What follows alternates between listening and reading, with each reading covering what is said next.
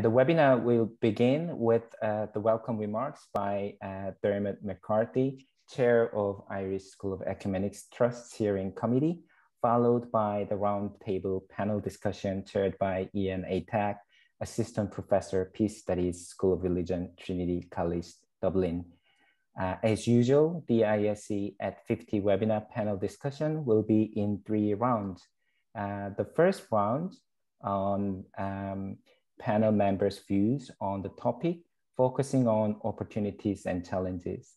The second on how to address and overcome the challenges. And finally, an open discussion where we invite the audience to utilize the chat function to raise comments and questions. Now over to you, Dermot. Thanks very much, Jen, and it's a great pleasure to welcome you all to this webinar in the series which the Trust has been supporting, ably organised by Jen, to honour the anniversary of the establishment of the Irish School of Ecumenics, and to do it by bringing together people from within the school and the wider community of researchers and activists to discuss and engage with topics which would have been of great interest to Michael Hurley, the founding visionary of the school. And I think our programme this afternoon and our contributors express the hope of the Trust very fully that this would be a series of events that would address important questions and draw on those with particular insight to lead us in reflection and discussion on topics of continuing and arguably growing concern in our time. So I'm very grateful to those who have agreed to contribute as our panelists this afternoon. If I may, in particular, acknowledge my old friend and colleague and a good friend of the school, Noel Dorr, and thank him for being part of our exercise this afternoon. And to thank Iain for taking on the hopefully not terribly arduous task of steering us through the session ahead. So I'm very happy to hand over to you, Iain, and to welcome again all our participants. Thanks very much, Dermot. As Jill mentioned, my name is Iain Atack, and I teach on the MPhil in International Peace Studies in the School of Religion in Trinity College, Dublin, and I'm very happy to chair this session on Ireland as an island of peace. And just to welcome everyone again to this webinar, which is the 4th in the webinar series celebrating the ISE at 50. So the purpose of today's webinar on this topic is to examine the challenges and opportunities confronting the island of Ireland's contributions to peacemaking and peace building internationally, based on Ireland's own history of conflict and division, and more recent efforts to construct sustainable peace on the island. So to put the Irish experience in this international context. We're very fortunate to have 5 excellent contributors to the webinar this evening who will address this theme from a variety of perspectives. I'll just give a brief introduction now and then a more detailed introduction to each speaker before they give their first presentation. So first to speak will be Noel Dorr, former Secretary General of the Department of Foreign Affairs, followed by John Maguire, Professor Emeritus of Sociology, University College Cork, Shona Bell, Program Manager, Sectarianism, Corrymeela Community, David Mitchell, Assistant Professor in Conflict Resolution and Reconciliation, based in Belfast, part of the School of Religion, Trinity College, Dublin, and finally, Lisa Clark, who is co-president of the International Peace Bureau. So as Jim mentioned, the webinar will follow the same format as previous webinars in the series. There will be 2 rounds of presentations from each of the speakers. The first on the opportunities and challenges for Ireland as an island of peace. And the second round on suggestions from each speaker for overcoming challenges to Ireland's contributions as an island of peace. So each presenter will have 5 to 7 minutes for their presentations in each of these rounds. And I'm sure they will observe that time limit quite strictly so that we will have time for questions and discussion in the final part of the webinar. But I may, if necessary, send a little chat message to them to remind them of that time frame. So again, as Jim mentioned, there will be an opportunity for questions to the panel following the 2 rounds of presentations. But we do ask you to submit your questions and comments using the chat function so that these can be directed to members of the panel following the 2 rounds of presentations. So that's the format of the webinar. We can move on to the first round of presentations. And it gives me great pleasure to introduce Noel Dorr. Noel is a retired Irish diplomat. He was permanent representative of Ireland at the UN from 1980 to 1983, when he was Irish representative in the UN Security Council. And from April to May 1981, acted as president of the Security Council. From 1983 to 1987, Noel was the Irish ambassador to the UK. He then served as Secretary General of Ireland's Foreign Ministry from 1987 to 1995. He has written several books based on his experience, including The Search for Peace in Northern Ireland and Sunningdale, published in 2017. Noel is a member of the Royal Irish Academy and has an honorary doctorate from NUI Galway. So we look forward to hearing what you have to say, Noel, on the topic of Ireland as an island of peace. Thank you very much, Iain. As I understand the title, there are 2 aspects to it. One would be internal, that is to say, is the island at peace? Are we at peace with ourselves on this island? The other aspect is external. Ireland, and here it would probably be the state, as a force for peace in the world. And of course, there's another related point. Is the peace process in Ireland something that other countries might follow or be interested in their own problem, dealing with their own problems? I'm going to take a risk in starting with a little bit of history. It's almost inevitable in Irish matters. I'll try to keep it very brief, no more than a minute, because if we're to keep to the time, it's going to be rather difficult. It seems to me that much of recent history in Ireland has turned on the interaction of 2 relationships. One is our relationship with the neighboring island, Great Britain. The other is the relationship between 2 imagined communities in the island of Ireland. I'm borrowing that word, imagined community, from the Belfast political scientist, Benedict Anderson. It doesn't mean imaginary. It means the way in which a population or a community uses the word we and our, talking about the narrative of the past, a common narrative and a common future, our forefathers and our children and grandchildren and so on.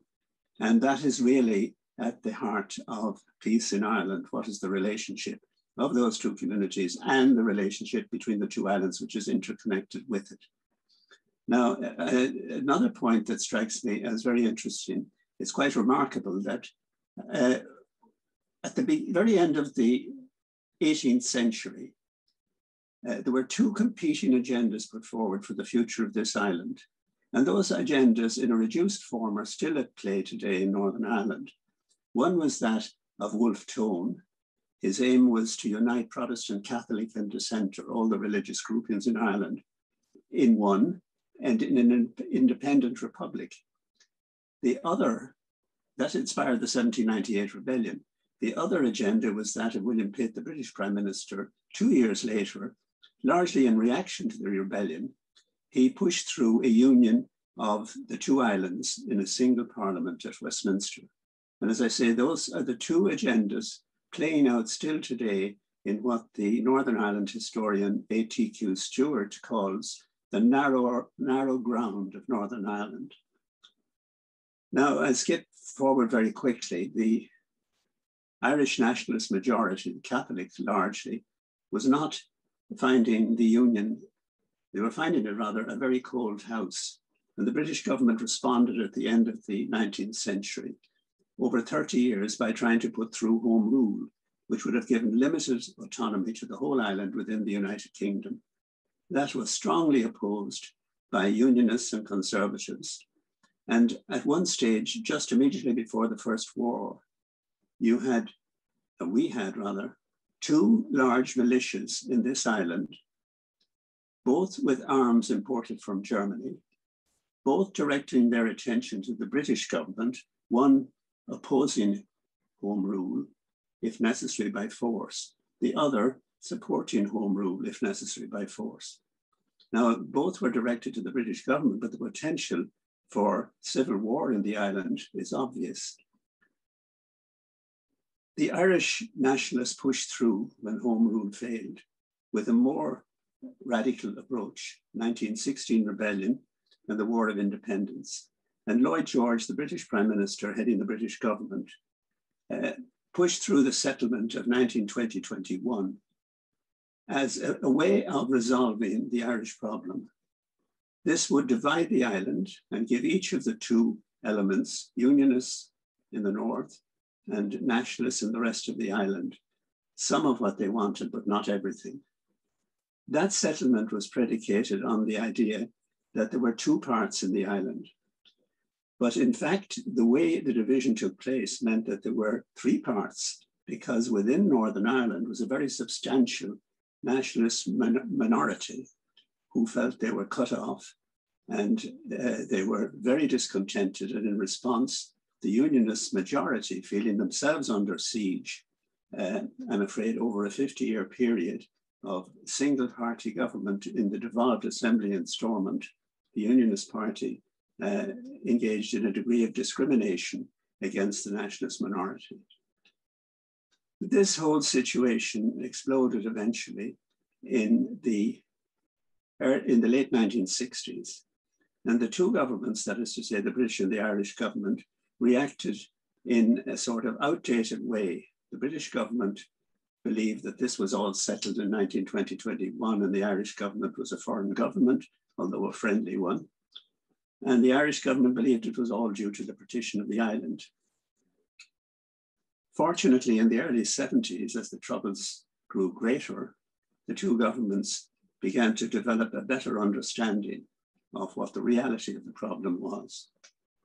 The British government put forward the word Irish dimension, which recognized that there was an internal aspect to the problem, that it wasn't just a claim from what they first saw as a foreign government on territory, but that built into Northern Ireland was this Irish dimension. And the Irish government began to accept, grudgingly at first, that there could never be unity in Ireland without the consent of a majority in Northern Ireland. The cooperation between the two governments led to three efforts from 1973 to 1998 to resolve the problem. The Sunningdale Conference, 1973, the Anglo-Irish Agreement in 1985, and of course the Good Friday or Belfast Agreement in 1998. Now those three attempts at a settlement were different, but they had common elements. The first common element was cooperation between the two governments. The second was recognition of the identities of the two communities in Northern Ireland, the two different narratives and so on. The third was consent as an absolute condition for any change in the constitutional status of Northern Ireland. The fourth was a commitment by the British government that if there were a majority in Northern Ireland in favor of unity, they would legislate for that. And of course, there was reform, policing, and other human rights issues. And basically, and very important, the two communities were to have their identities recognized. They could pursue their different agendas, one for unity, one for continuing the union, provided they did so by peaceful means only. So you really had in these approaches a deferral to the future of what a final resolution, if any, might be, and conditions set for what that would be. And in the meantime, there was cooperation in power sharing in the institutions in Northern Ireland, a link with the South, and of course, the British and Irish governments cooperating to bring all this about as, so to speak, co-guarantors. The first two attempts that I mentioned, the Sunningdale Agreement and the Anglo-Irish Agreement, were eventually superseded by the Good Friday Agreement, as we call it, or the Belfast Agreement, which had many more elements to it. And one of them was a recognition in the agreement that people in Northern Ireland were free to be British or Irish or both as they chose. There were other important elements, but most important, now we see, was the benign background offered by a common membership of the UK and Ireland in the European Union. And the sort of common background provided a benign situation in the island of Ireland. And I think one of the most important things was that the two governments at head of government level, at the very top level, were deeply involved in all three of those efforts that I mentioned, and particularly Tony Blair and Bertie Ahern, the two prime ministers in the final one. Now we're facing today a number of problems about that. I'm going to finish in a moment. One is that I am afraid the prime ministerial attention in the UK is not there anymore. Secondly, Brexit. Thirdly, the protocol, which is much talked about, which was an attempt to remedy the worst effects of Brexit. And most difficult of all is the fact that the cooperation in the institutions, which was to soften the problem in Northern Ireland and defer it for another generation, and we have seen instead a contention between the more radical elements on the two sides, Sinn Féin and the DUP, in what is really a zero-sum game in the Northern Ireland institutions. So this is the question where we go from here. I'm much more to say, but I think I'll reserve it for the next round, as also what I might want to say about Ireland in international affairs, or the state in international affairs. That's the second aspect of the title. Thank you very much. Thanks very much, Noel, for your insights, for providing some of the historical and political background to both divisions on the island, but also efforts to achieve sustainable peace, and then reminding us, if we need reminding, of some of the current challenges that we face in fulfilling those efforts.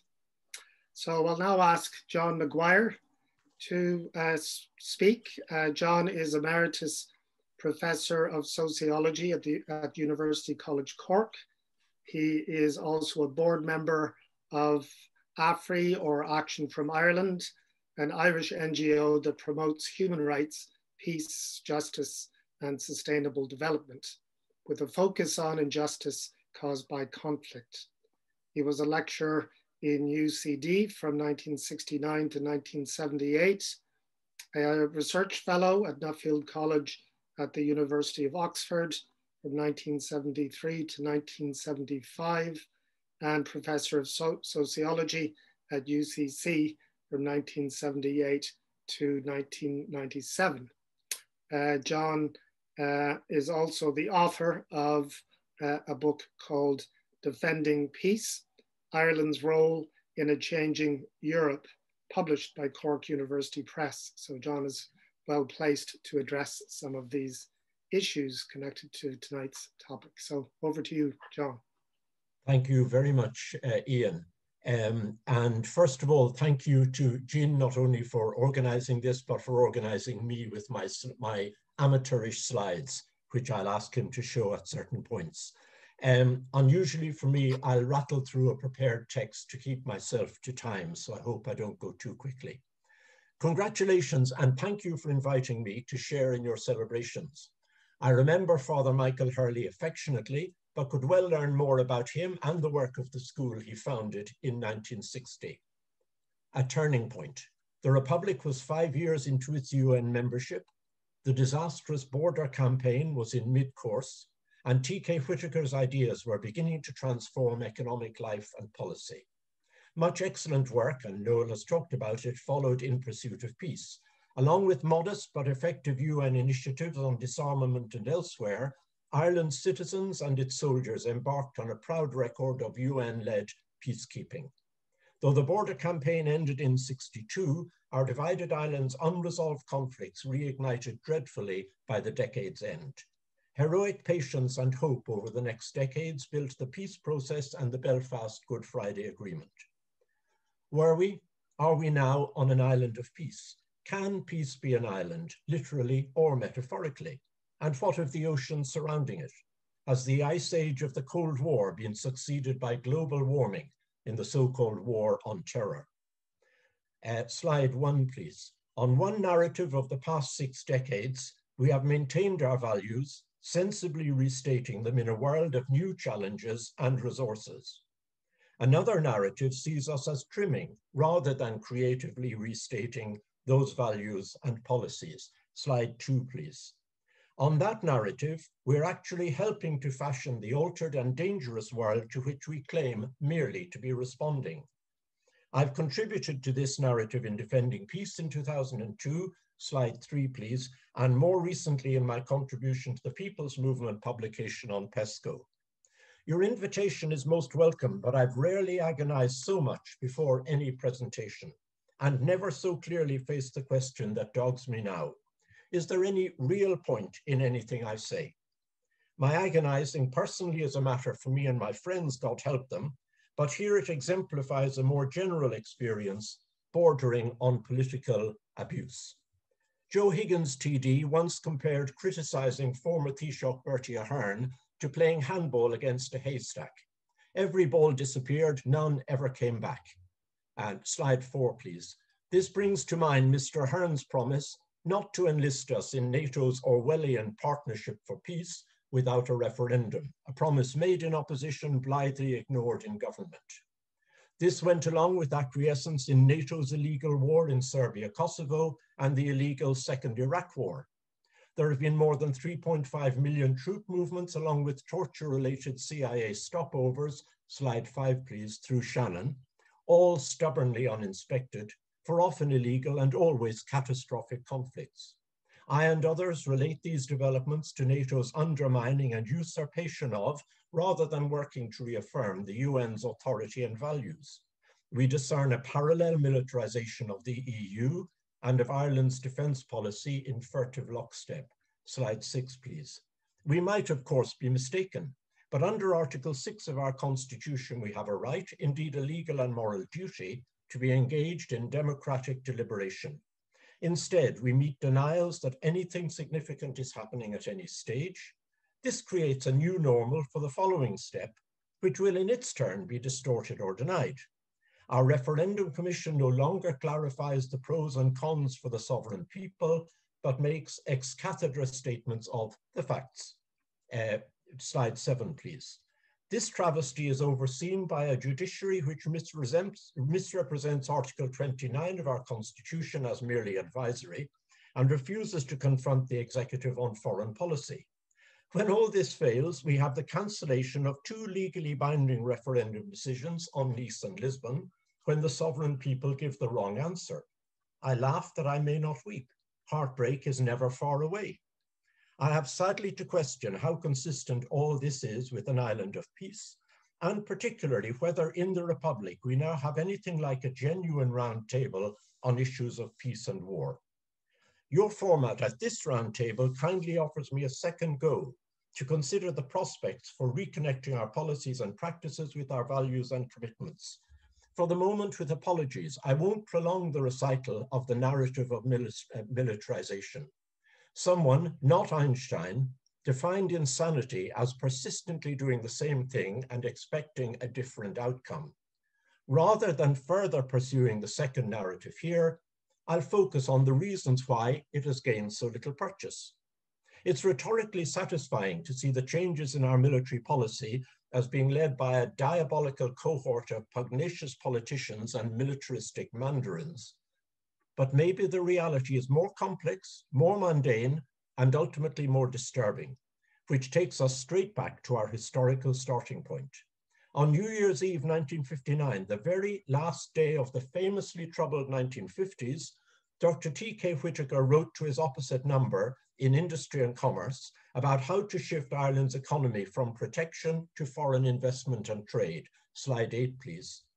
There can be no doubt, he wrote, that an externally applied discipline will arouse less opposition, appear less discriminatory, and be more effective than a system operated entirely at the discretion of the domestic administration.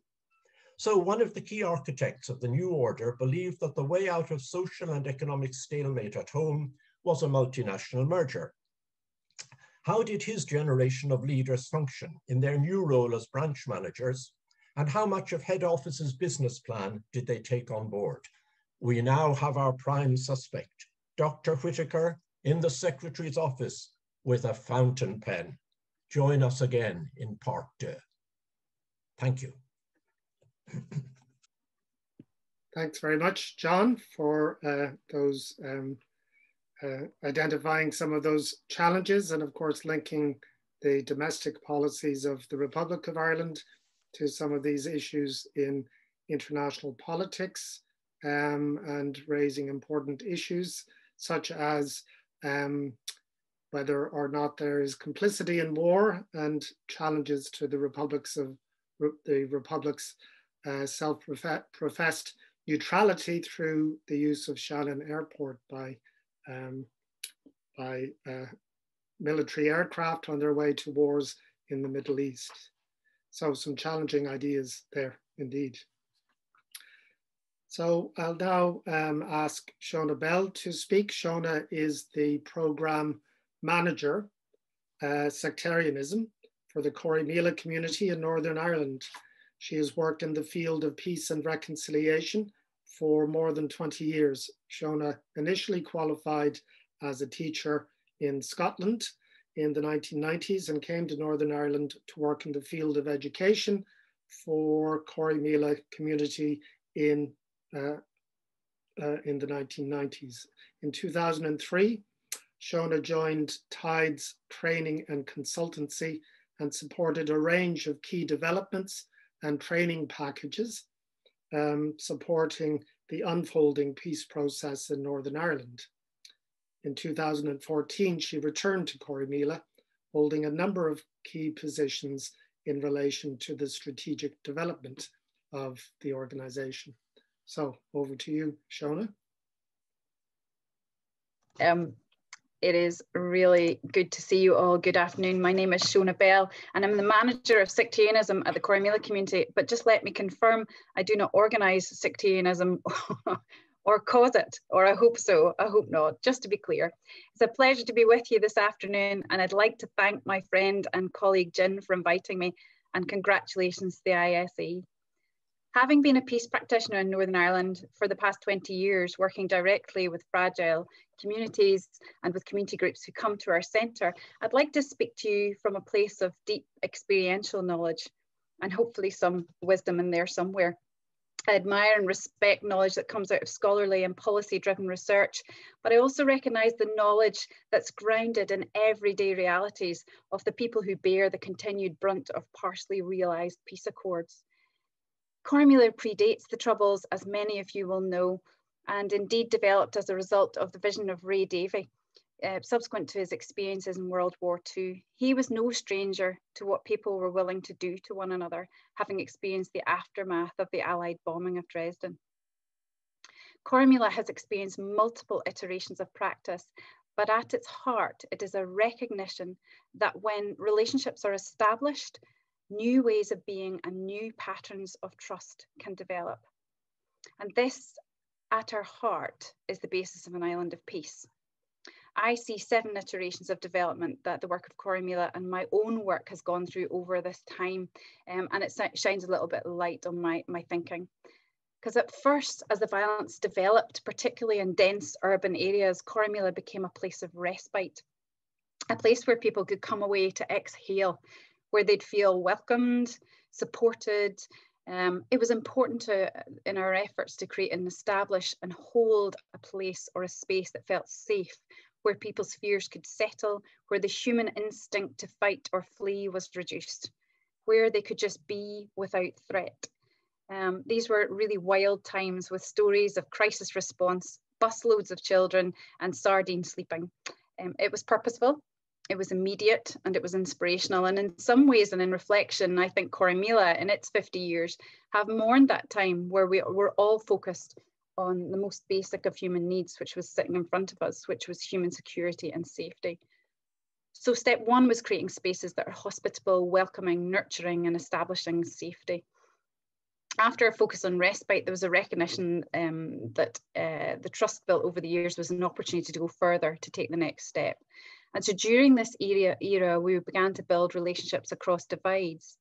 As a result, cross-community contact became a significant part of our work. And my initial role in Corrymeela back in the 90s was both as a volunteer first, and then as a community relations education worker.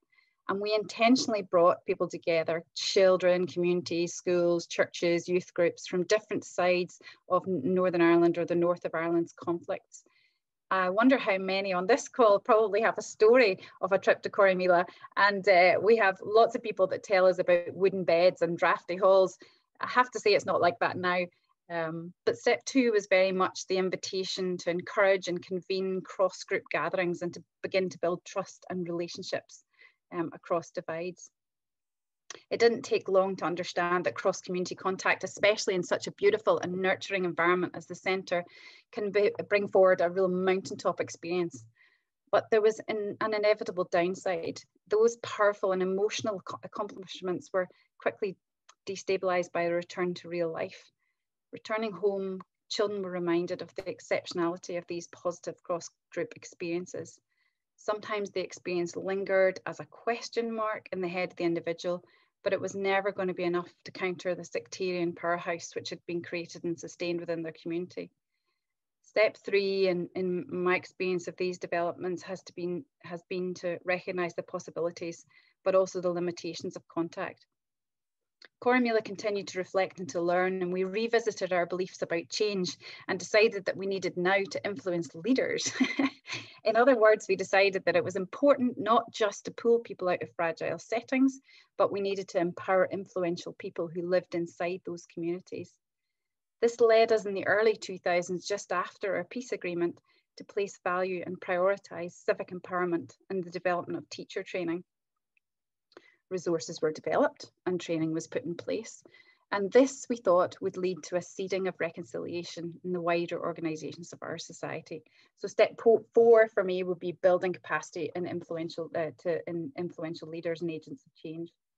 However, we quickly realised that a training course and developing resources were never going to be enough to build the capacity of the individual, because they were embedded in really strong, historic and problematic systems and structures. So the structural violence became more and more evident.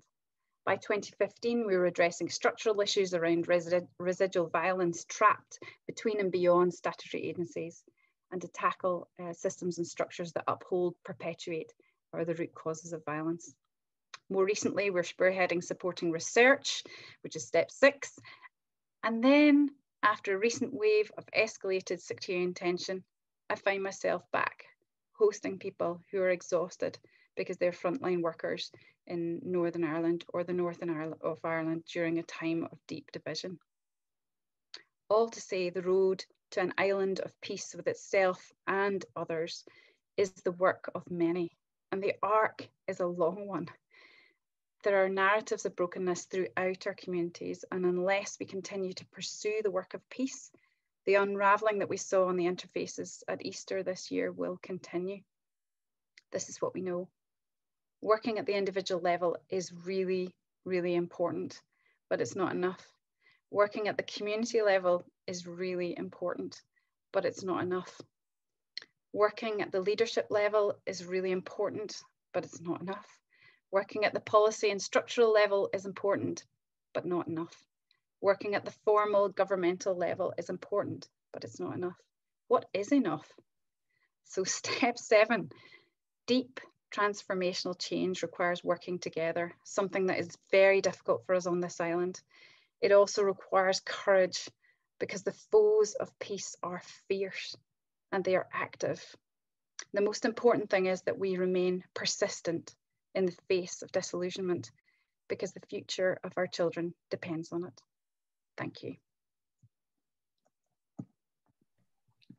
Thank you very much, Shona, for sharing your experience and the experience of Corrymeela and those insights into practical peacemaking based on that experience over many years of engagement. So thanks very much for that. I'll now turn to David Mitchell, who is Assistant Professor in Conflict Resolution and Reconciliation in the School of Religion, Trinity College, Dublin, based in Belfast. David's main research interest is in peace building and the politics of peace processes, with a specialism in Northern Ireland. He has published research in leading international journals on several dimensions of the Northern Ireland transition, including party politics, language, sport, mediation, and religion. His current research focus is on the comparative meaning and value of the Northern Ireland experience. And he speaks frequently to international groups of policymakers and civil society organizations to share this experience. So over to you, David. Thanks very much, Iain, and it's great to be part of this event. Yeah, so as the little intro says, I've been interested in this topic for the last few years, particularly how the Northern Ireland peace process is viewed outside of Ireland, what the sort of comparative value is of the peace process here, and this whole subject of what might be called the lessons of the Northern Ireland peace process.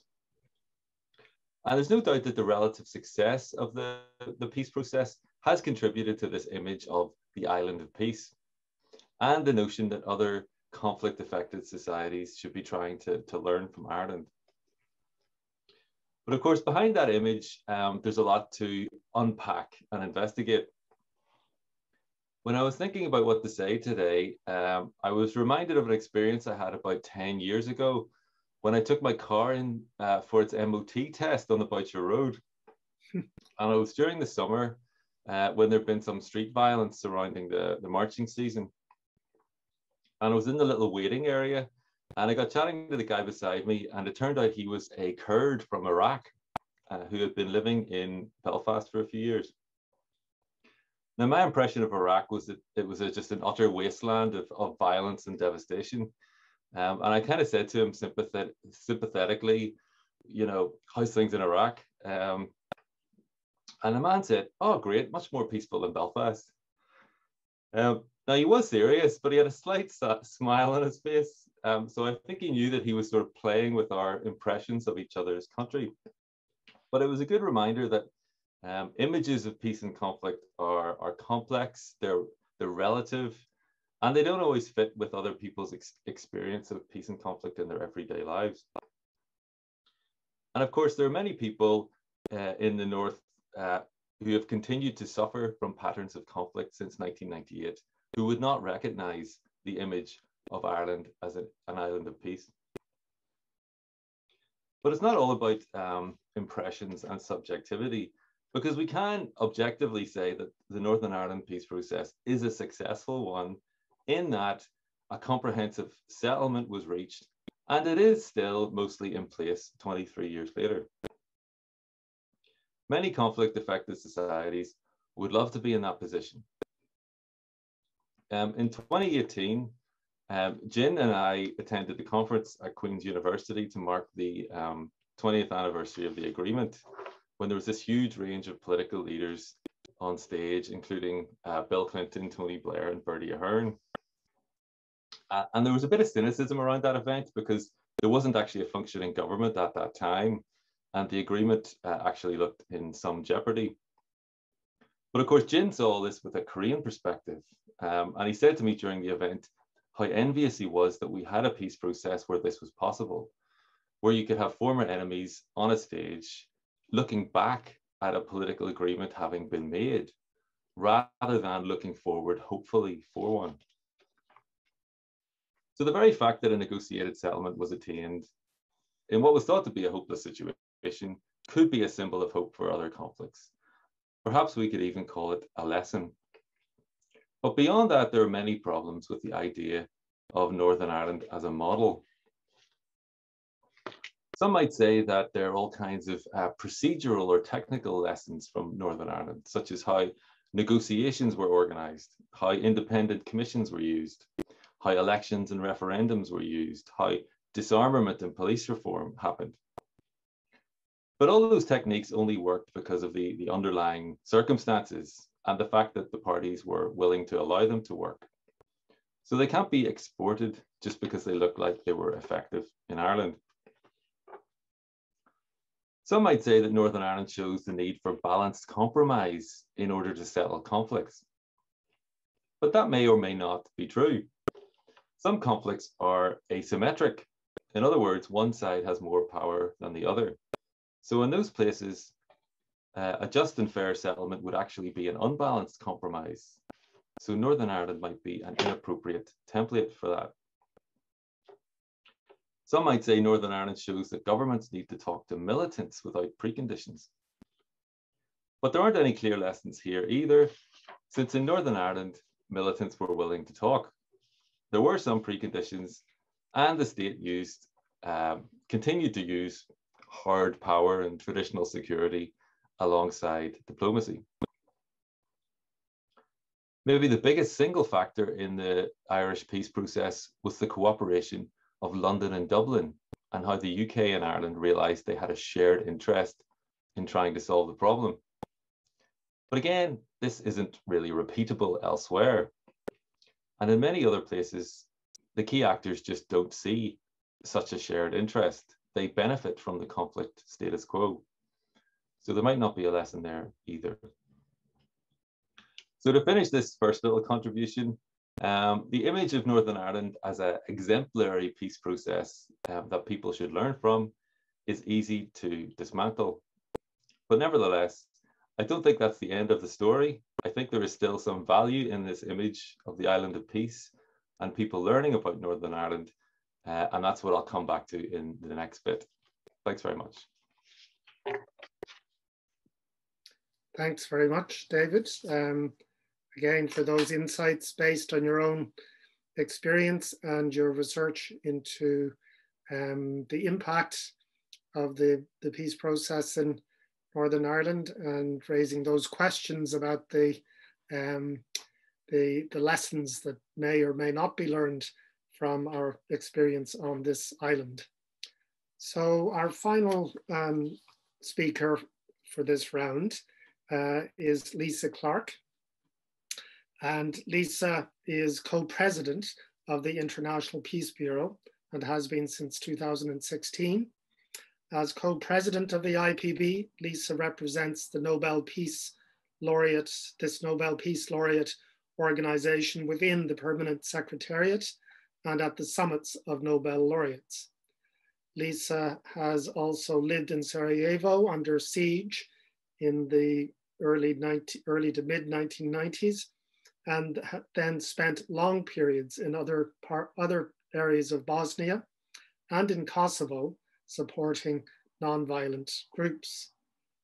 She later participated in human rights and election monitoring missions in Palestine, Albania, and Cyprus, and coordinated the civil society monitoring mission for the first democratic elections in the Democratic Republic of Congo in 2006. In 2007-2008, she coordinated the Italian campaign for a future without nuclear weapons. She has been an active member of the international campaign to abolish nuclear weapons, which also won the Nobel Peace Prize in Italy, as well as Blessed Are the Peacemakers. So speaking to us from Padova in Italy, over to you, Lisa. Oh, I think you're on mute. But I can't get it undone. There we are. I'm terribly sorry about this. I'm also the only really totally non-academic, and so I'm always slightly intimidated by all new professorial types. This is in awe, actually, of all your work as well, primarily.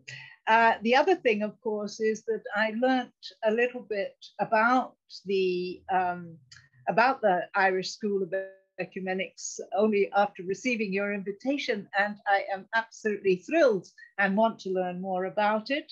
And it sort of dawned on me that Father Michael Hurley, who must have been absolutely great and visionary, would have been so excited to be alive at the time of Pope Francis.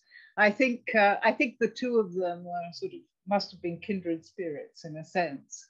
The encyclical Fratres Omnes, All Brothers, has meant so much to us, certainly in Southern Europe. It has meant a lot. It's the only real peace politics that we see around these days. But in any case, I cannot talk about Ireland. You realize that Ireland to me is somewhere that I've been for less than one day once. I arrived on the peace boat in Dublin and spent one day there and left by plane in the evening.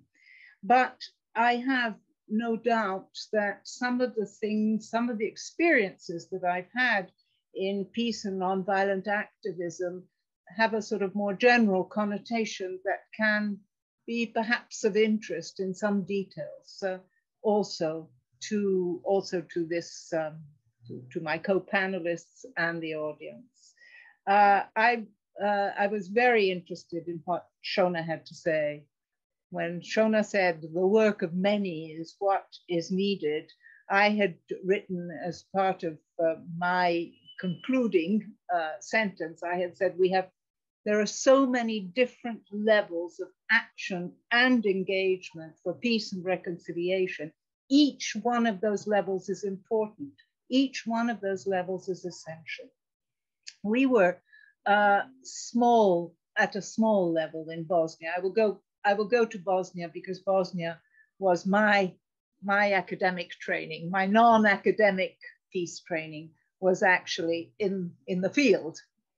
Sarajevo under siege, and then immediately after the Dayton agreements. I lived in Sarajevo when it was being bombed.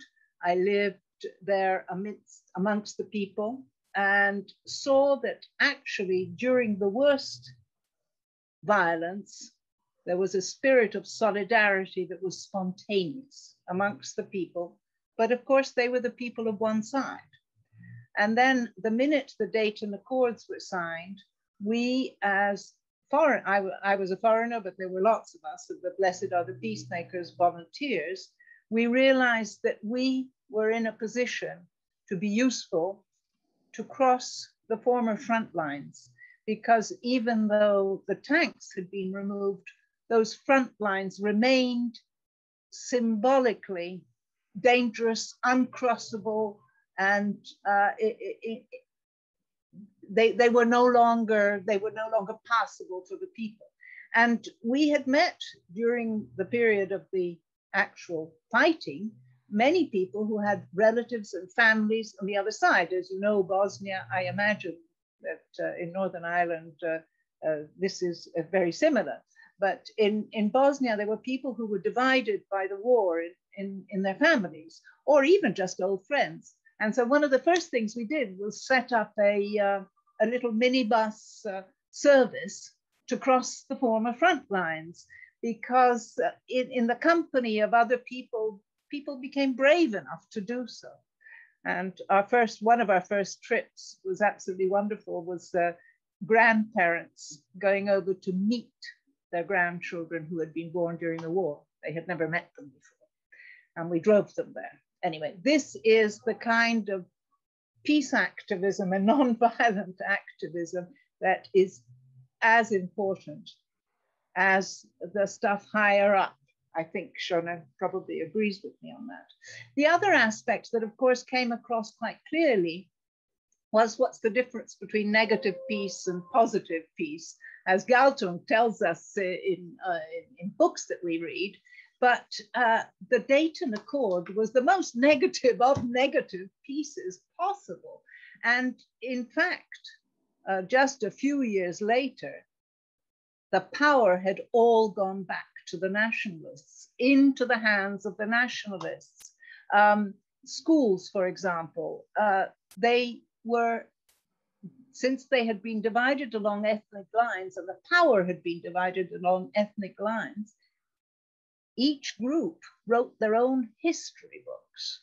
So we had children going to school, even on the side of the Croat Muslim Federation, where the history books for the Croat children, Bosnian Croat children, were different from the history books of the Bosniak, the Bosnian Muslim children.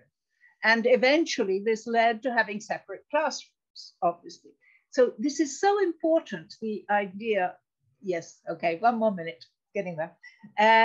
The idea that we can, that we should take into consideration how we build things together, not just how we repress the violence. But Dayton was just that. It was just dividing the warring parties, and that's all. And I'm afraid that that is what usually happens in the world of officialdom and peace treaties, unless we have all the different levels included. And here I go back to what Shona said, the work of many is what really counts.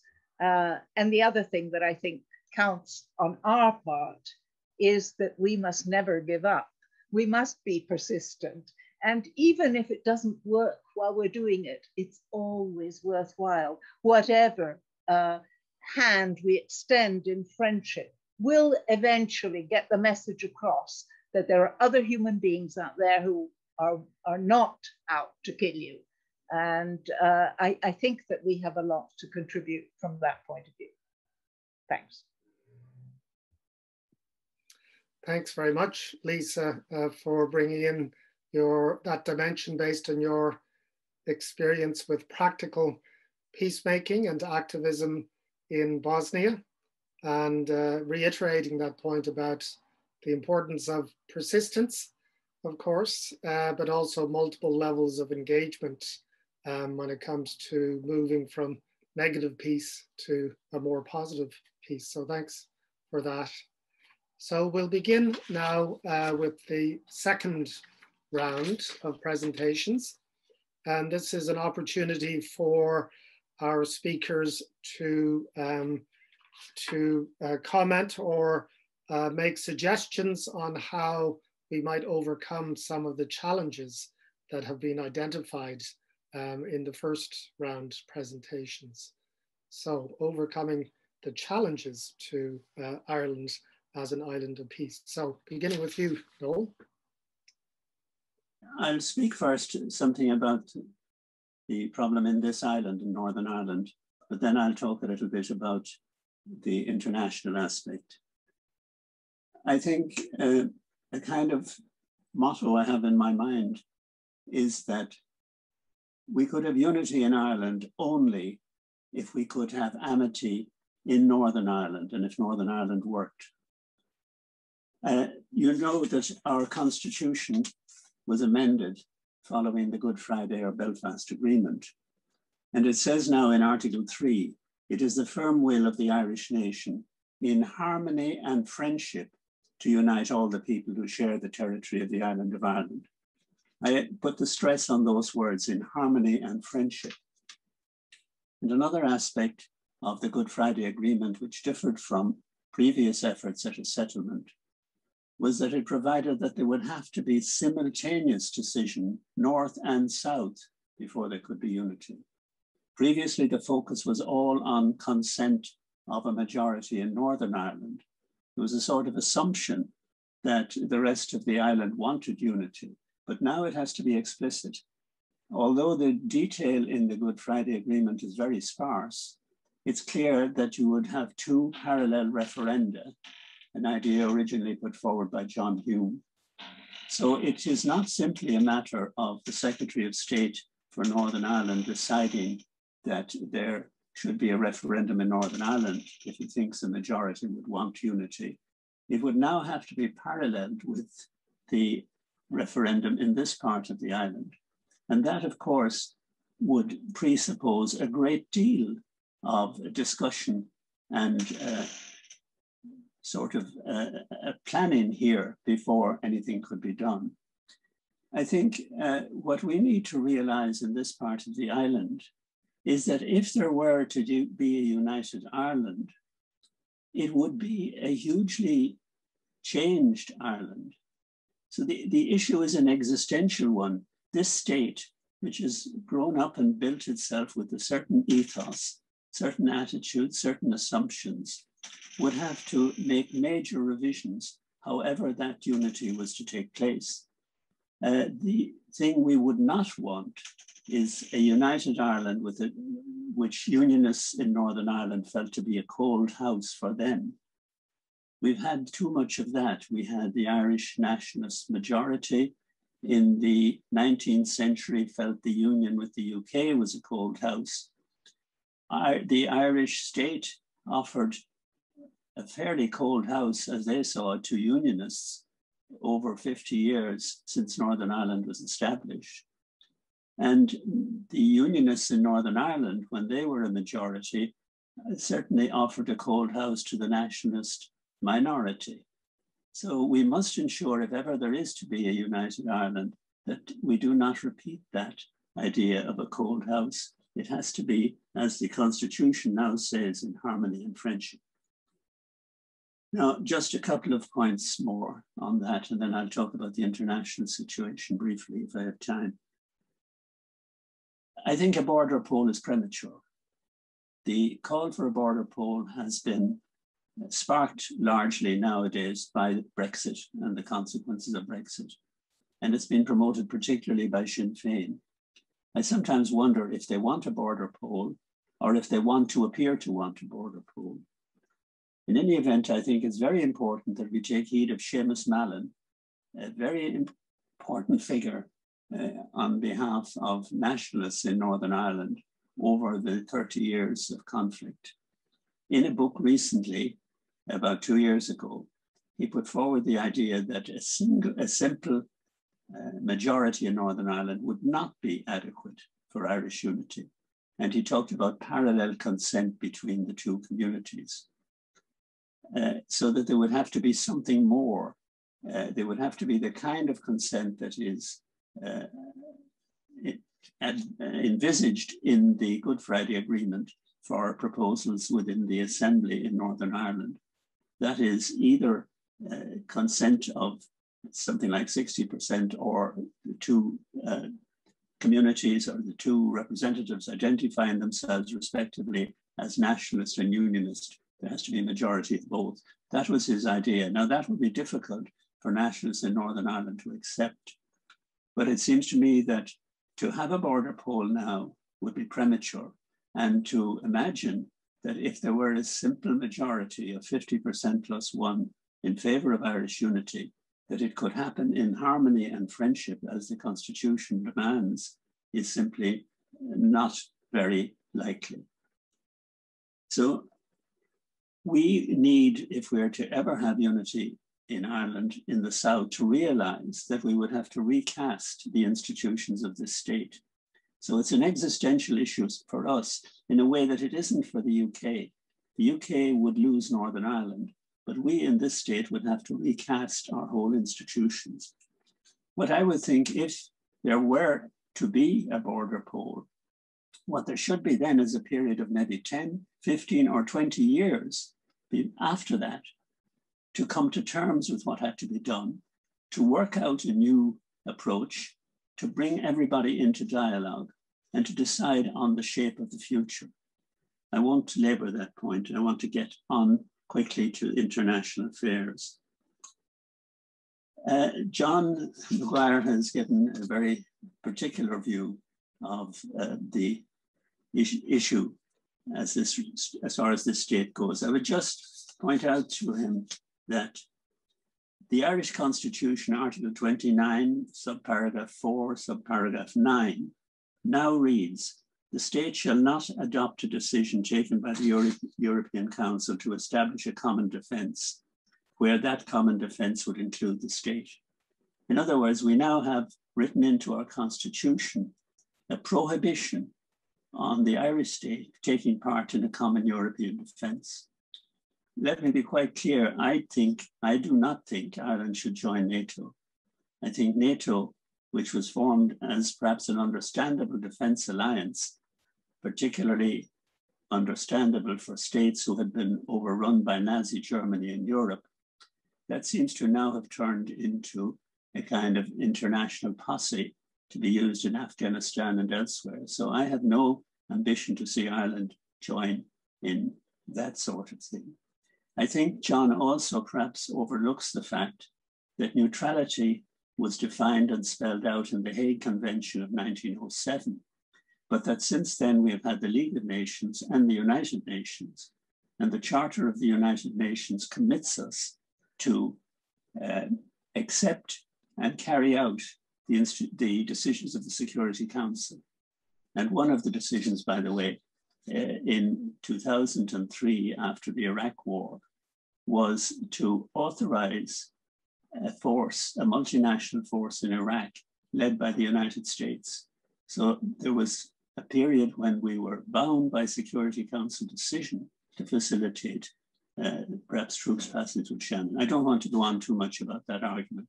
Let me just say that I am perhaps prejudiced because I was involved in my career in Irish foreign policy as an official and diplomat. But I think there's a lot to be said in its favor. I think that Ireland has been elected to the UN Security Council on 4 occasions. The first was agreed, no contest. The other 3, we were elected on the first count. And as I'm afraid Iain will be aware, in the last election, a short time ago, we beat Canada. In the previous election, we beat Italy. The one before that, Malta. So it does seem as if internationally we are reasonably well regarded. There's a lot to be said for what Ireland has done in international affairs to promote peace, which is the title of this seminar. Particularly in UN peacekeeping, I think we have a proud record. We have a small army, probably the size that one would have in any completely disarmed world. You would still need 15 or 20,000 or something of that kind for aid to the civil power and various other duties. And our army is about 9,000 at the moment. We have to our credit, the Non-Proliferation Treaty proposal of Frank Aiken in the 1950s, which led, after much opposition by the major powers, to the negotiation of the Treaty on Nuclear Non-Proliferation. And in very recent times, we have a great deal to talk about also. I'll just give you some examples. No, yes, no. Can I just finish in 30 seconds? I'd like you to bring your presentation to a conclusion, so we have some time for questions. Can I have 30 seconds to just give a list? Yeah. The Convention on Cluster Munitions was agreed at a conference in Dublin in 2008, chaired by an Irish diplomat. The Landmines Convention, we were part of the core group that drafted the Anti-Personnel Landline Convention. Irish Aid has given 25 million to demining projects since 2000. And this is put to use in Afghanistan, Angola, Cambodia, Colombia, so on. And we've also funded the International Trust Fund for Demining and Victim Assistance. I won't go on a bit. We're on the Security Council now. We're trying to play our part there to promote peace, and I hope we are doing so. Sorry, Iain, but I thought I had to finish just that list. Thanks very much, Noel, both for your insights into the conditions for Irish unity, building on some of the requirements of the Belfast Good Friday Agreement, and also reminding us of some of Ireland's positive contributions through the UN and in the international sphere. So thanks for that. So John Maguire, over to you for overcoming challenges. Thank you, Iain. I had been planning to go through a text and I'll hit some of the main points of it, but already a bit of discussion between us has started. I'll try to cover some of the points that Noel has raised there. But I think I've certainly looked at a number of challenges and I wonder how we can begin to overcome them. I think there has been a denial of our involvement in the business of warfare. In fact, in both parts of the island. And it's all right to say we don't want to join NATO, but we were shunted into NATO's Partnership for Peace. And if you look at, for example, slide 10, our green paper on defense in 2013 describes NATO, refers to NATO. This is our defense forces and Department of Defense referring to NATO as the international standard for military matters and talking about how many neutral countries have adopted it. So I think we have moved implicitly very, very close to NATO and we're in the Partnership for Peace. In a certain sense, I don't think we need to join NATO to be involved in the kind of things they're doing, which we are. I think certainly I hugely revere the work of the United Nations, but I'm reminded of Mr. Smith when he was Minister for Defence a good number of years ago, apologising that we hadn't got enough forces for certain UN peacekeeping, particularly as we needed 800 troops to be ready for an EU rapid reaction force. So I think that our, as it were, playing down and never facing off the ways in which we have drifted into the business of war has been extremely sad. And I was talking about Dr. Whitaker. Let's go back to his desk in January 1962, when Ireland has first applied to join the EEC. This is slide 9. And there he's writing, Dr. Whitaker is writing to his own minister, we should not ourselves raise obstacles to our being admitted as members of the EEC. To say that we would withdraw our application if membership of NATO were insisted upon would be extremely unfortunate. So it seems clear that from the beginning, our stance on foreign affairs, and it is often summed up under the umbrella phrase neutrality, that stance was not to get in the way of the externally applied discipline that Dr. Whitaker thought we needed and in fact pursued.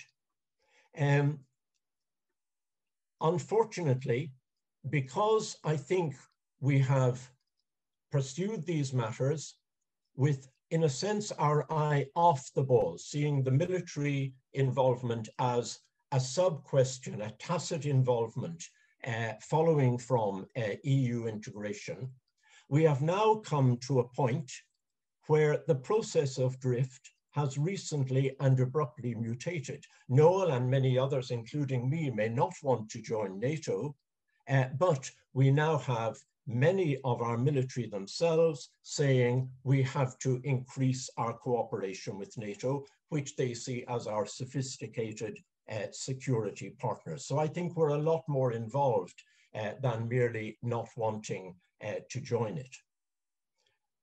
Not only that, but we now have an increasingly articulate and politicized military. Legitimate questions of pay and conditions are now intertwined with an impatience, at times openly contemptuous, to embrace the doctrines and the weapons of our sophisticated security partners. And indeed, our military and many of our economic policy makers, if we go to slide 11, are keen not only to wield, but also to be involved in producing the sophisticated weaponry involved.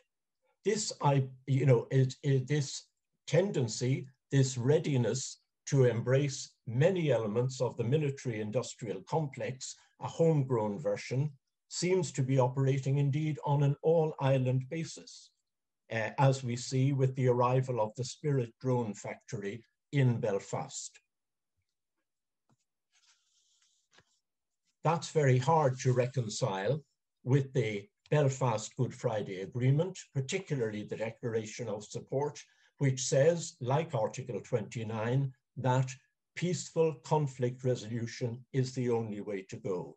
Why we are thinking of buying, may already have bought, in fact, a multi-role vessel designed for force projection abroad, not for anything like fishery protection, is very hard to reconcile with Article 29, the main points of Article 29 as distinct from the later additions, and it's extremely hard to reconcile with the Belfast Good Friday Agreement. Over the past 2 decades, a significant number of peaceful activists have been prosecuted for trying to show us who and what we are over Shannon. But whenever there was a jury, in the cold, clear light of the courtroom, their fellow citizens have seen their actions for what they were and acquitted them. The juries made the connections. They gave us grounds for hope. This, of course, happened also in Derry over Raytheon, and most recently here with Colm Roddy and Dave Donnellan. But I don't think I and others are entitled to rely on the persistence and courage of such activists and the clarity and honesty of those juries. Mustn't they evoke a much wider reclaiming of radical citizenship? Now, in our discussion, I can mention some of the many organizations and campaigns already toiling in the vineyard for peace.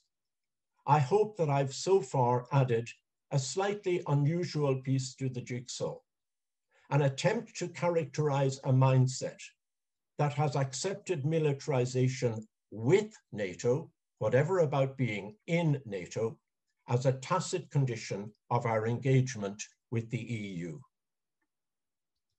The persistence of campaigners, the courage of peaceful activists, and the generous work of NGOs and charities can flourish fully if and only if we as citizens of Ireland and as citizens of the world living in Ireland reclaim the radical commitment to peaceful citizenship contained in Articles 6 and 29.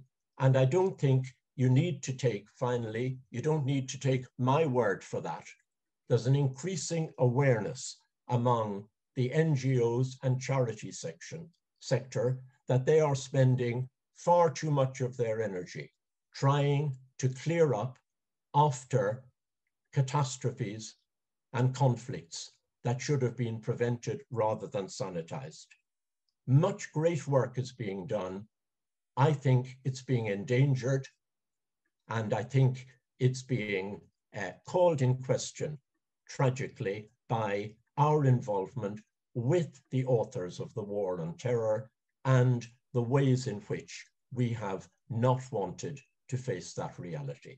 Thank you. Thanks very much, John, again for reiterating some of those serious challenges to Irish foreign policy and the implications for both the Republic and Northern Ireland in terms of the dangers of the militarization of foreign policy and of international politics, and reminding us again of the important role that NGOs and civil society groups, and indeed ourselves as citizens, have to play in responding to those challenges. So I'll now ask Shona to talk about overcoming challenges. Thanks, Shona. And just to remind everyone to put any questions or comments into the chat box. I see some are beginning to appear for our discussion at the end of this round. Over to you, Shona. Thanks very much. gosh, there's some links coming up, which is nice to see, so that's exciting.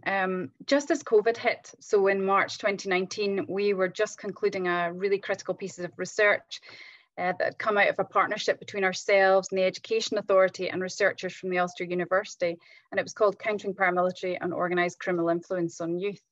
We were so excited to share this evidence base with the wider community, and the findings were rich and relevant and timely, or so we thought. However, instead of all the bells and whistles that we had been excited about, it ended up being one of the last events to be hosted by the university. All eyes and attention had shifted, and then, as you know well, we all said goodbye to our lives as we had known them. Corrymeela did what it has always done.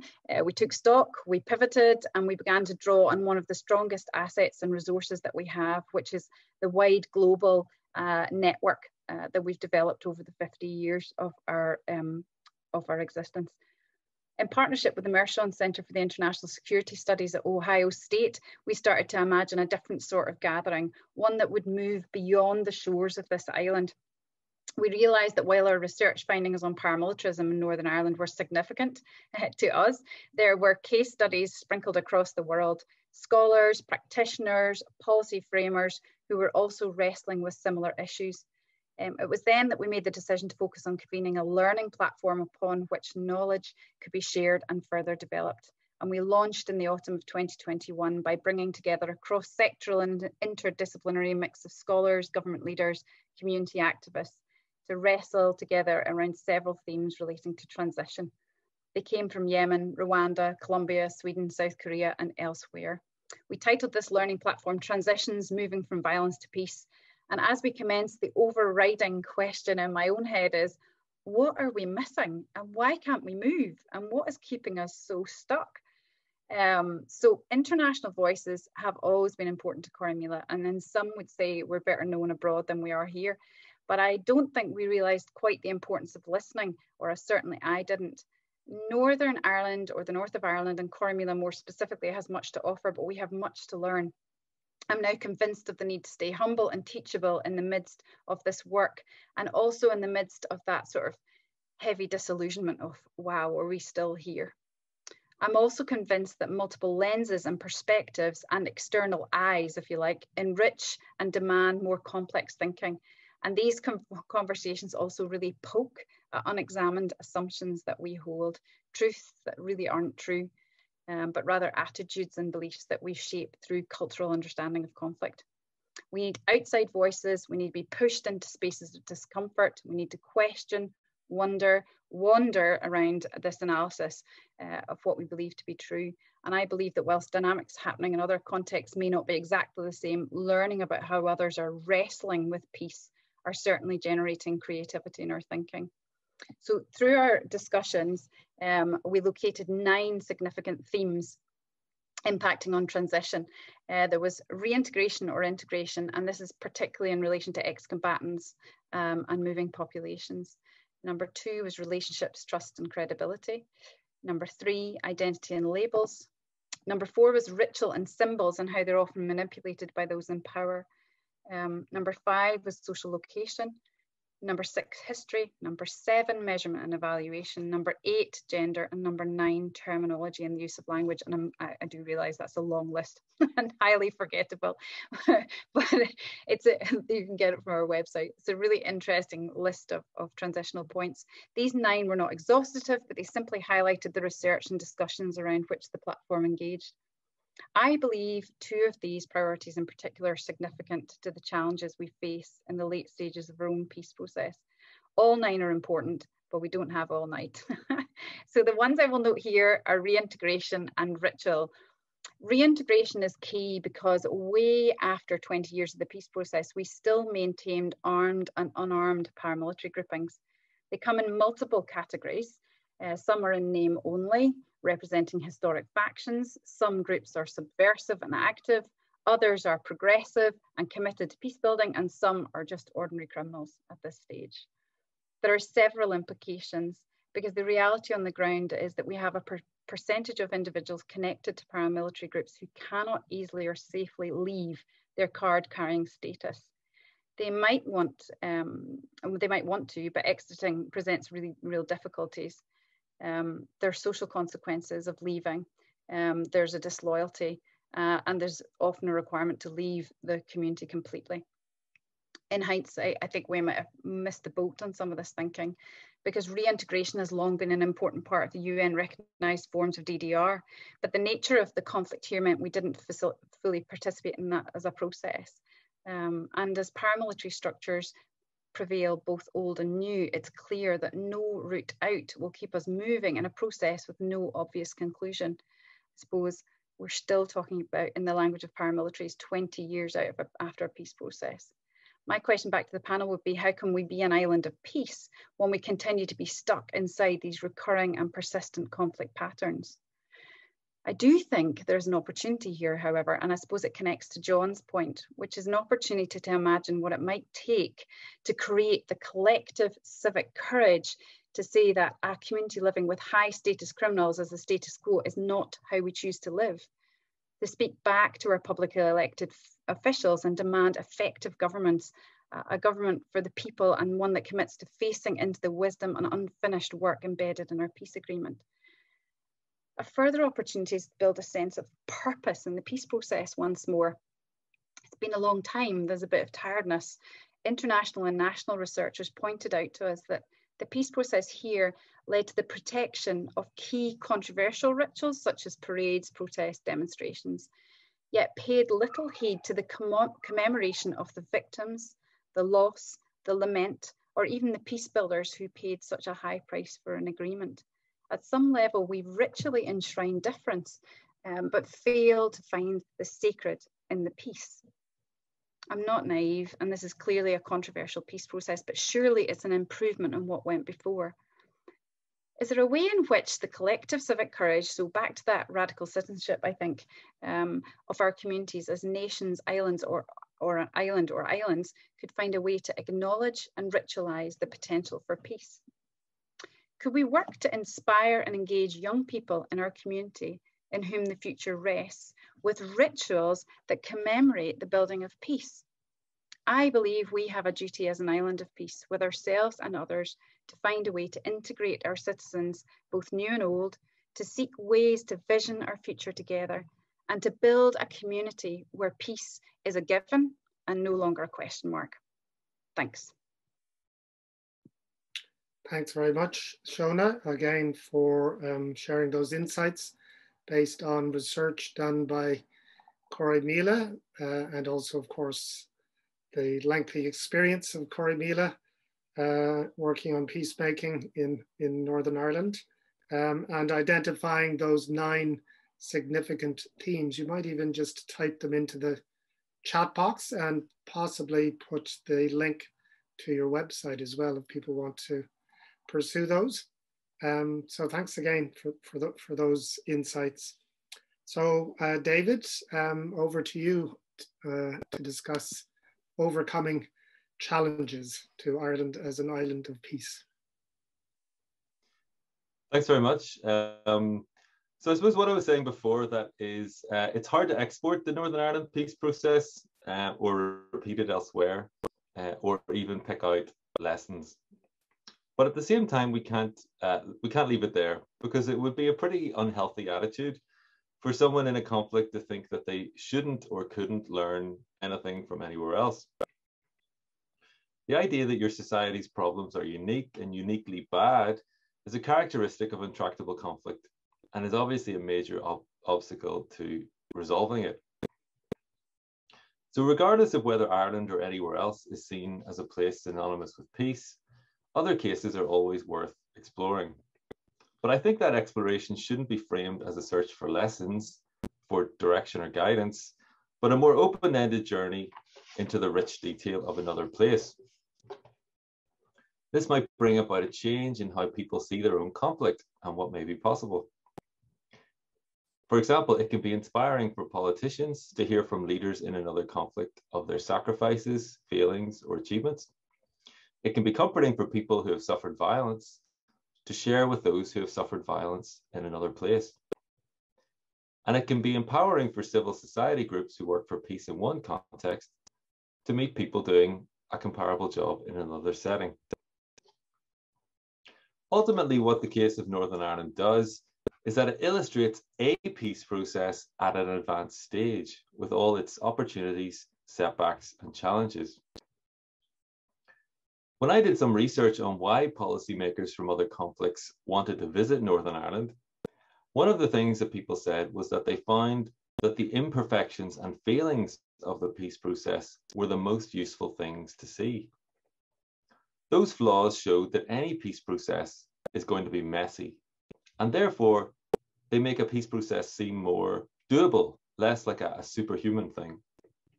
So it wasn't about picking up lessons, but getting a sense of what a peace process is and a new sense of perspective. One of the most famous books which compares Northern Ireland with other conflicts is Frank Wright's Northern Ireland, A Comparative Analysis, published in 1987. Now, it's a pretty complex book, but at the start, he makes a very simple point.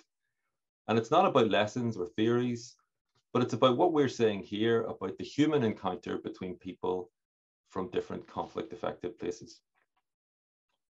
And he was talking about meeting groups from other places who come to Northern Ireland. And he said, quote, that discussions about Northern Ireland seem to strike home when they take root also in their experience, that is the visitor's experience. Then all of us begin to discover more about ourselves. This also reminds us that people in Northern Ireland need to get out more, so to speak. They can benefit from encountering other cases. And it's worth remembering that by all accounts, visits to South Africa in the 1990s by political leaders here did make a big impact and energized the search for accommodation in Northern Ireland.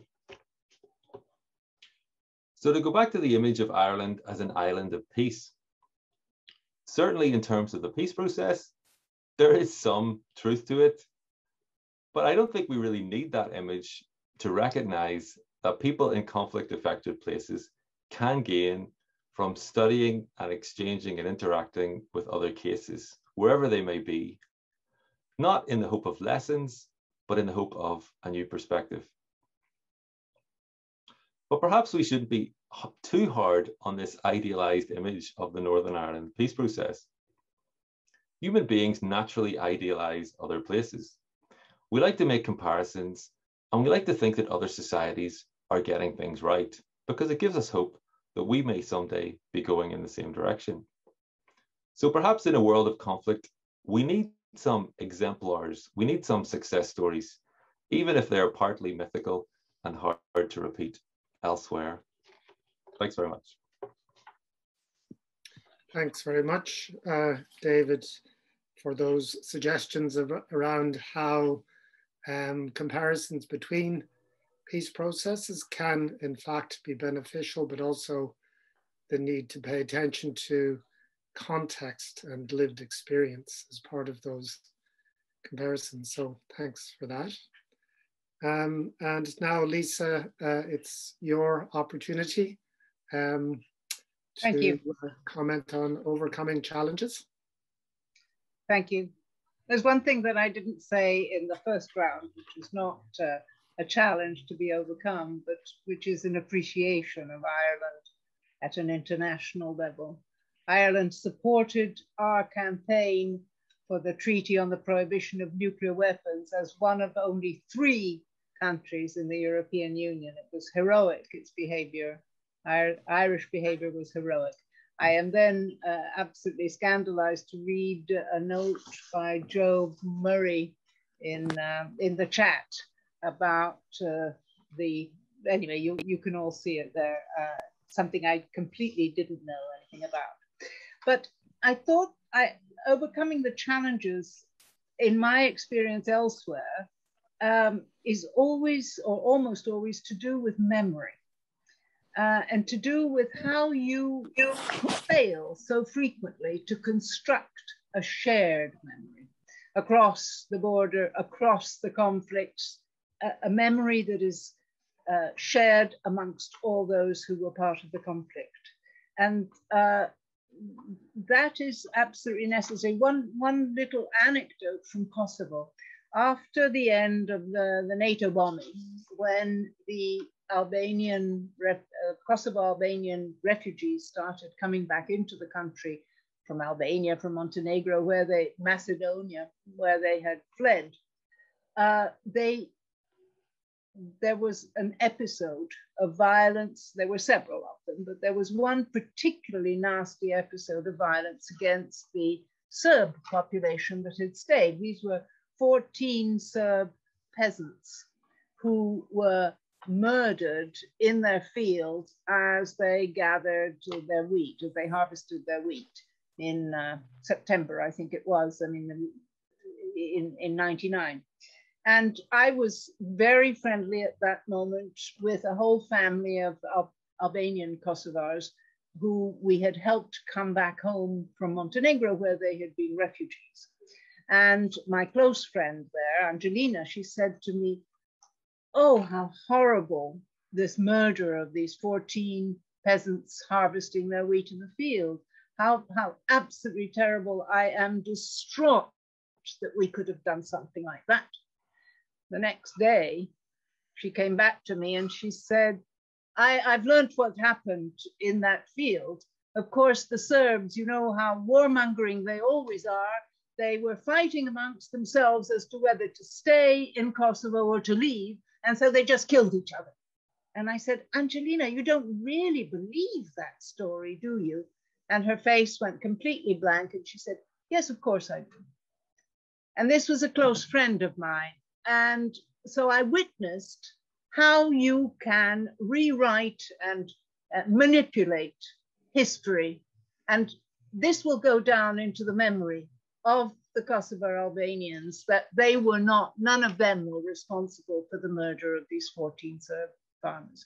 So that's why memory is so important. That's what happened. That's what was manipulated cleverly enough to give rise to all the Yugoslav wars, really, because they all harked back onto what had been happening in World War II.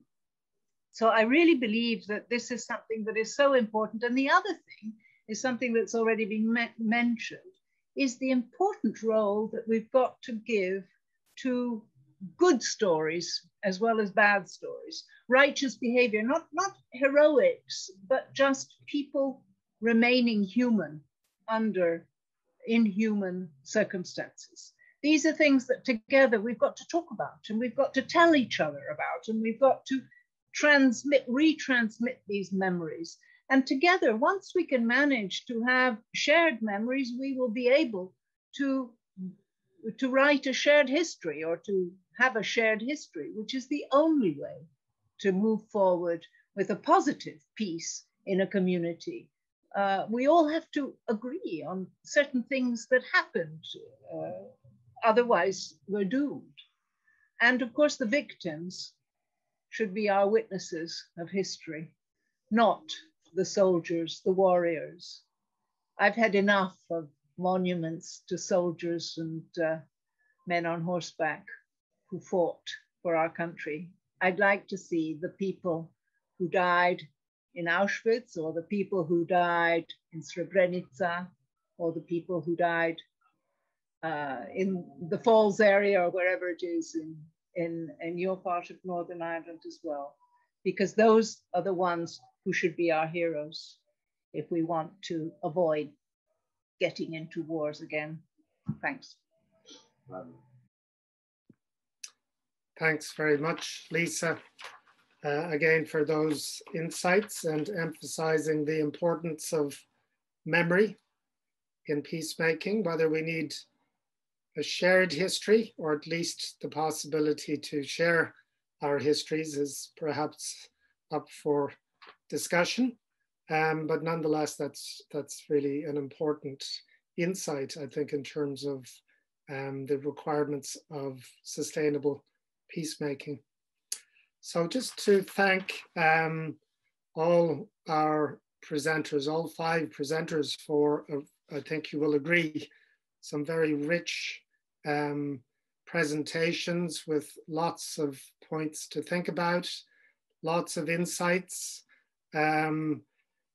combining insights from the island of Ireland in terms of the peace process here, challenges to Irish foreign policy, the challenges posed to both parts of Ireland by the militarization of international relations, and then linking that to issues in peacemaking at the international level, referring to Ireland's role in the UN, for instance.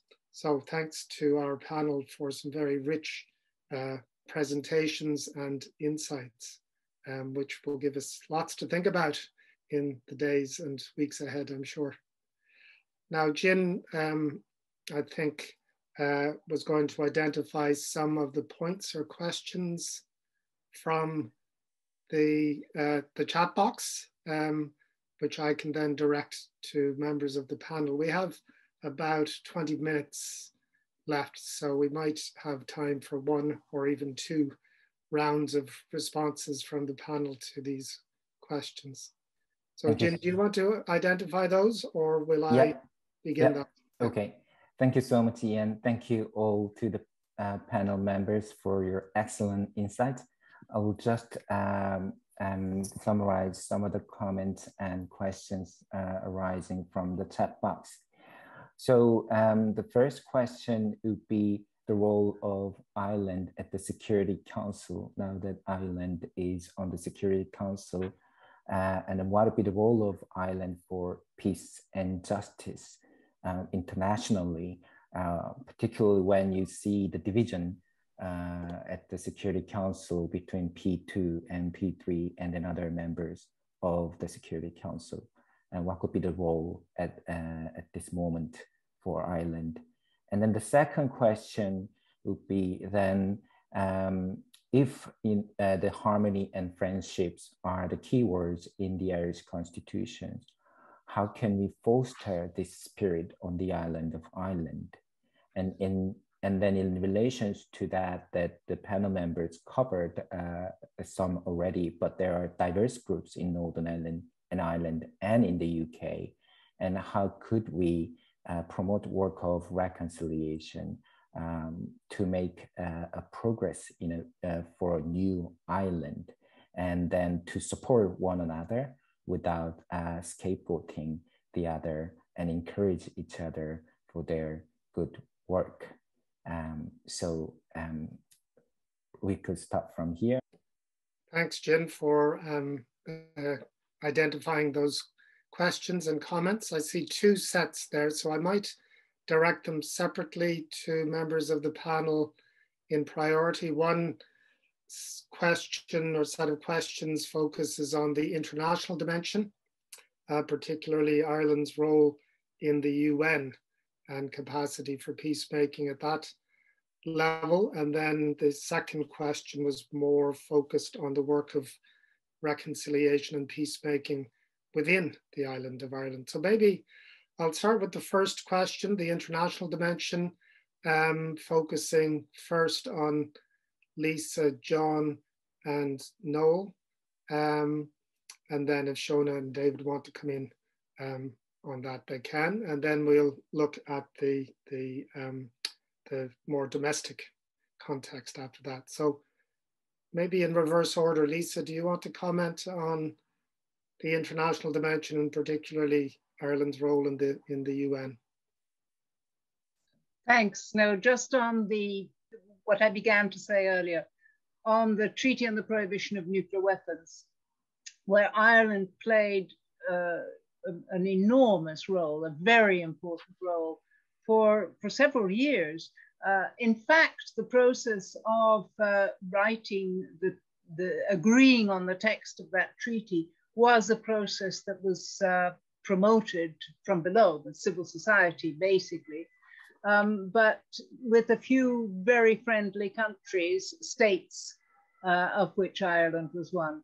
And we now need more help, though, from Ireland and Austria especially, to convince what we call NATO complicit countries, or nuclear weapon complicit countries, like Italy, where I live, and Belgium and the Netherlands and Germany that host US nuclear weapons, to listen to their people, to their citizens, We know that the citizens in our countries are overwhelmingly in favor of getting rid of those nuclear weapons, overwhelmingly in favor of joining the Treaty on the Prohibition of Nuclear Weapons.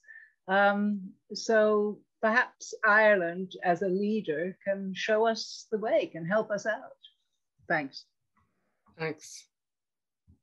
John, do you want to say something on Ireland's contribution via the UN? Yeah, it's very difficult to bring up issues like Shannon. And of course, whatever about UN authorization for Shannon, if it was there for a while, how do we know where the planes were going? How do we know what was being carried? Because we never searched them. So we don't want to know what's been happening at Shannon, whether occasionally the UN mandated it or not.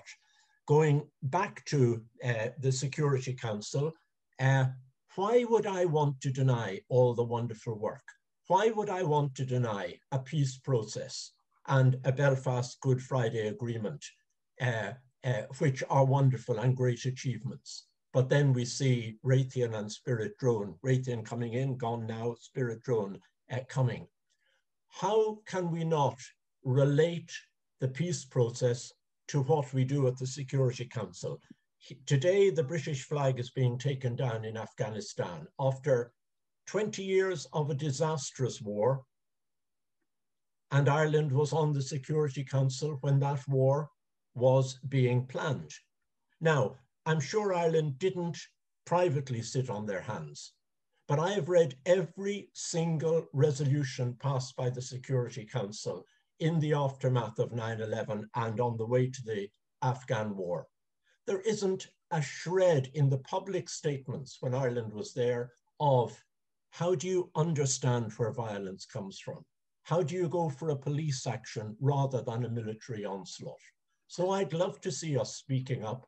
I'd love to see us bringing the focus back to the UN. There's no point saying we're involved in UN mandated peacekeeping when the UN can't direct its own peacekeeping. And that's what I'd like us to see. And rather than, to be quite honest, rather than looking for a seat on the Security Council, a country like Ireland could have had such an impact if it said, we're staying in the General Assembly and we demand reform of the Security Council and of the veto of the permanent powers. I'm not saying that can be done easily, but you know, I have huge regard for all the great work. I'm heartbroken that so many of the things we've drifted into being involved in have threatened to undermine it and certainly are in contrast with it. And I wish that that was our attitude to the UN, rather than going along with PESCO and passing treaties in the European Union which pay respect to the principles of the United Nations. As Noel said, the United Nations is a major authority. I believe it's being undermined and eroded by NATO. And I think that our implicit working with NATO, rather than openly saying we're prepared to make modern warfare, is not compatible with the rest of the good work that Shona and other people and David have been talking about on this island. I think that's tragic. Sorry to be the ghost at the feast, but I will name Shannon, and we need to stop that kind of thing. Well, thanks very much, John. Yes, some important reminders there in terms of the real nature of Irish foreign policy and on some of these issues. Noel, some comments on Ireland's role at the UN, and then I'll perhaps bring in David and Shona, who can comment on the second set of questions. I'll start with wise words of Kofi Annan in 2000, the former Secretary General of the UN. He said, in addition to the responsibilities that each state bears towards its own people, states are collectively the custodians of our common life on this planet. Now, the closest thing to some sort of coordinating body for our common life on the planet at political level is the Security Council. It's a weak instrument in many ways, but it's the best we have. I sat on the Security Council for 2 years, 1981 and 82, as the Irish representative. I know how difficult it was at the time, and it still is very difficult because 5 members, 5 permanent members, each have a veto. So it's like negotiating something, a poker game with people with guns under the table they can pull out and disrupt the game at any stage. It's very, very difficult, and you have to be cautious and careful and handle it wisely, what you're doing. Now, and selectively at times, there's no other way to make it work. Now, Ireland and Norway are particularly close in this and coordinate together. The Security Council today is far, far more busy than it was in my time, which was the height of the Cold War. There are all sorts of committees and other actions that don't get much attention. I'll just say that, for instance, Ireland at this term on the Security Council is facilitator of the resolution on the Iran nuclear deal, trying to mediate between the 5 permanent members and the other elected members, and generally to promote the resumption of the Iran nuclear deal. Secondly, we're co-chair of the informal expert group on women, peace and security, along with Mexico. And thirdly, we're co-chair, that is to say our representative is the co-chair of the informal expert group on climate and security. There's a great deal going on that doesn't get much attention, but it has to be done selectively. You can't be all over the place. I attended the UN as a delegate in the 1960s when Ireland was not involved in the EU and not on the Security Council. And many good things were said and done by Frank Aiken, our minister at the time. But I also have to say that that was declarations by a small country of what should be done. It's much more difficult and much more important in many ways to get into this system and try to make it work, bad and weak as it is. And I think that's what we're trying to do in the Security Council. Now, there was another question. I didn't quite get the question about North-South in Ireland. I'm not quite sure what the question was. Iain, could you remind me of that? Well, I might let... You want to pass on to someone else at this stage? Yes, and if there's time, then maybe I'll come back to you on that one, Noel. But the question, I think, Jim can correct me, was really around the requirements of work towards reconciliation in a new Ireland. Yeah, so kind of building on some of the comments that Shona and David in particular made. I think there was a reference to the Dalai Lama on love and compassion as well as a basis for reconciliation. Perhaps I could just say 2 or 3 sentences on that. Yeah. I think the other speakers here have been very impressive, and I'm interested in the different steps that they're taking towards reconciliation. I have spoken perhaps at a larger political level, which is probably a professional deformation because I've spent much of my life working as a diplomat, trying to deal in my way as an official with the issues in relation to Northern Ireland. So in addition to the governmental level, which is very important, I think the work of others, Corrymeela and Glenn Cree, and the other speakers who have spoken here today is terribly important. And I want to emphasize that at the human level, as distinct from the political level, but I think both have to go together, and one prepares the way for the other. Thanks, Noel. And that does touch on Shona's theme that Lisa picked up on, I think, of the need for multiple levels of engagement as part of that process of reconciliation. David, do you want to say something briefly on that very broad topic? I mean, it's an interesting question as to whether we have reconciliation in Northern Ireland and how much of it we have and how do we identify it. I mean, I think Northern Ireland is still a very peaceful place compared to many parts of the world. So we can get, I think, overly down in the dumps about the state of things here. I think the recent spate of violence at Easter time involved a pretty small number of people and was probably blown out of all proportion, not to sort of underplay the problems, but nevertheless, I think we have come a long way. I think reconciliation might be happening, but it's so kind of under the radar and so maybe gradual that we can't quite see it a lot of the time. But there's a huge amount of good work going on at grassroots level, you know, which has nothing to do with Brexit or the problems in the DUP or the calls for the border poll. But good stuff going on. It's you know, a long distance away from that. We might be seeing some fruits of that in some of the changing electoral results over the last 5 to 10 years, where we do have a swelling of the kind of middle ground to some extent. And whether you like the middle ground or not, I still think that's a good thing in terms of moderating the overall sort of picture.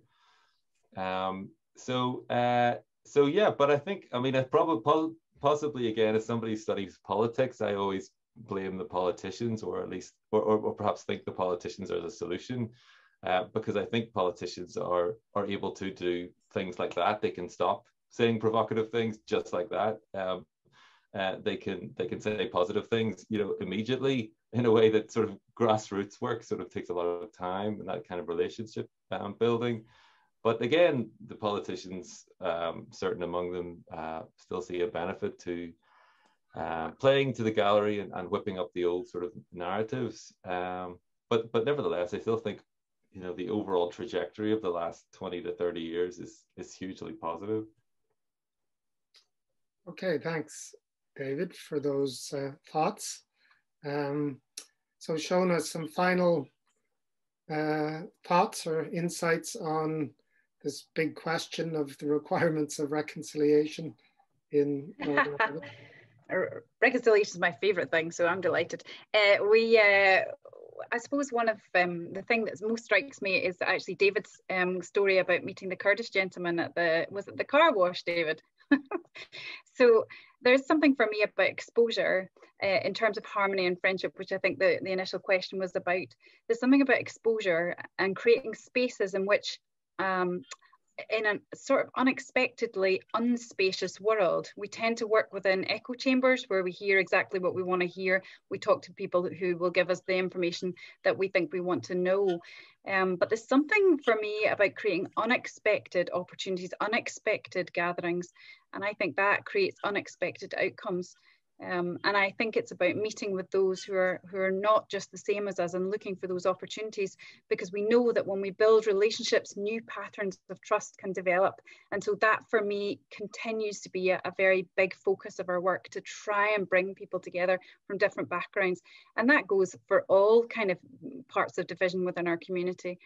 We did a project recently where we talked, one of the actions, it was an action-based project. One of the actions was to go round to your neighbour and you know, have a chat with them and risk not getting a reply, because we have to be courageous in this stuff. Harmony and friendship doesn't happen by accident. We have to be courageous, and I think there's a collective civic response which will help progress that reconciliation. And I think that is ongoing. And I think David's right to say there's for sure improvements within our community, and there's always work to be done in terms of building right relationship with one another. And I think that's probably the journey to an island of peace.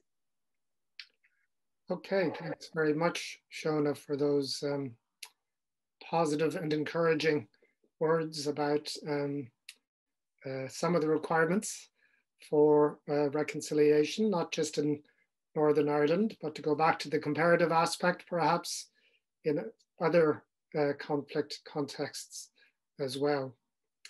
So I think that really brings our time almost to an end.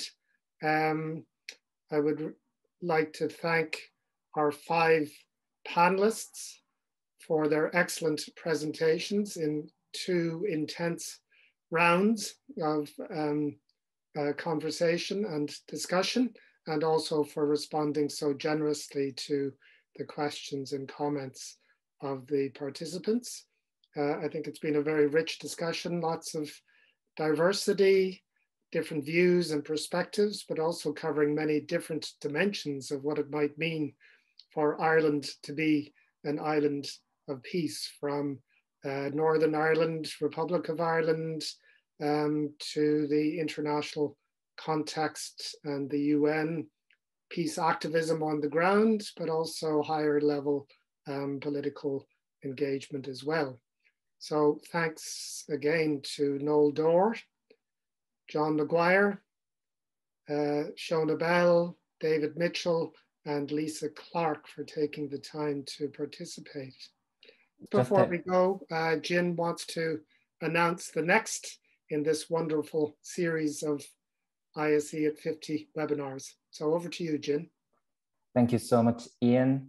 So next webinar will be on the 7th of October this year, at the same time at 5.